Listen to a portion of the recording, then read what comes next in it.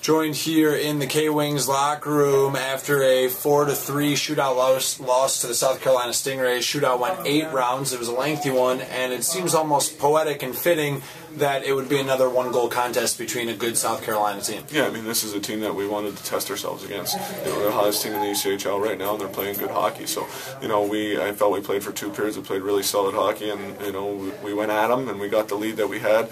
And when you go into the 3rd period, you got to find a way to finish. You know, it's unfortunate that, you know, we lose Brian Hatchick after the 2nd period there in the 2nd intermission. He didn't come out for the 3rd. So we have to move Tolles, who's a defenseman, up front. And now we're playing 5D again in another period. And, you know, we're trying to not necessarily hang on. We're trying to move forward and compete and go at them. But a little too short tonight. South Carolina team that's won 11 of their 12 games, or excuse me, 12 of the last 13 games now. They have 57 points on the season in a very good South Division. How can you explain the success that division has had, especially against North this year? Well, they're so stingy defensively. I mean, they do a fantastic job, and it's tough to score goals against them. You have to really pay a price to score goals, and all their team is committed to that. You know, so they all play that hard-nosed hockey. They all always have 3 guys back, so it's difficult to get odd man rushes, and when you do get that chance, you have to bury.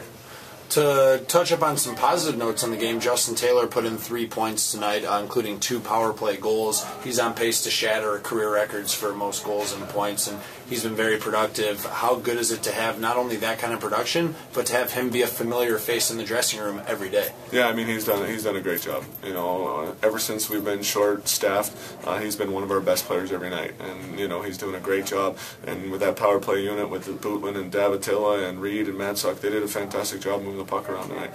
You know, they really jumped on loose pucks and had a ton more opportunities. Could have scored even more than they did. So, but Tails is doing a great job.